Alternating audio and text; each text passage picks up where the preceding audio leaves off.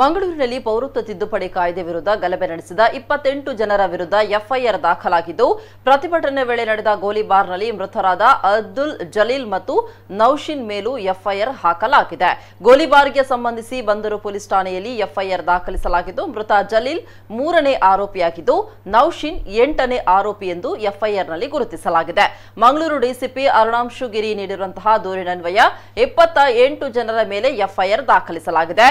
1500 ರಿಂದ 2000 ಮುಸ್ಲಿಂ ಯುವಕರಿದ್ದ ಗುಂಪು ಮಾರಕಾಸ್ತ್ರಗಳೊಂದಿಗೆ ಪ್ರತಿಭಟನಾ ನಿರತವಾಗಿತ್ತು. ಜಲ್ಲಿಕಲ್ಲು, ದೊಣ್ಣೆ, ಸೋಡಾ ಬಾಟಲಿ, ಗಾಜಿನ ತುಂಡುಗಳೊಂದಿಗೆ ಮಂಗಳೂರು ಉತ್ತರ ಪೊಲೀಸ್ ಠಾಣೆಗೆ ಬೆಂಕಿ ಹಚ್ಚಿ ಪೊಲೀಸರನ್ನ ಕೊಲ್ಲಲು ಯತ್ನಿಸಿತ್ತು. ಠಾಣೆಯ ಮೇಲೆ ಕಲ್ಲು ತೂರಾಟ ನಡೆಸಿ ಟೈರ್ಗೆ ಬೆಂಕಿ ಹಚ್ಚಿ ಎಸೆಯುತ್ತಾ ಇದ್ರು. ಮೆಗಾಫೋನ್ ಮೂಲಕ ಸೂಚನೆ ನೀಡಿದ್ರೂ ಕೂಡ ಗುಂಪು ಚದುರಿರಲಿಲ್ಲ.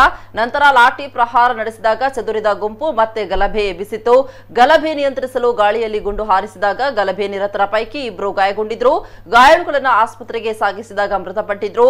5 ಗಾಯಗೊಂಡಿದ್ರು ಅಂತ ಡಿಸಿಪಿ ಅರುಣಾಂಶು ಗಿರಿ ನೀಡಿರುವ ದೂರಿನನ್ವಯ ಎಫ್ಐಆರ್ ದಾಖಲಿಸಲಾಗಿದೆ.